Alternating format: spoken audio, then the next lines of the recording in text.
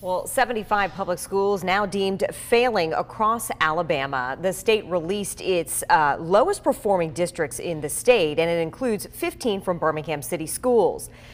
Today, the superintendent noted that 2 weeks ago they celebrated improvement from a D to a C on the state report card, and also noted its 60% of schools saw improvement on that report.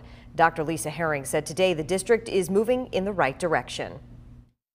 It is important that we communicate that here in Birmingham City Schools, we are not a failing school system. We are a school system that is moving, and we're moving in the right direction. To see all of the schools on the list statewide, all you have to do is pull up the WVTM 13 app.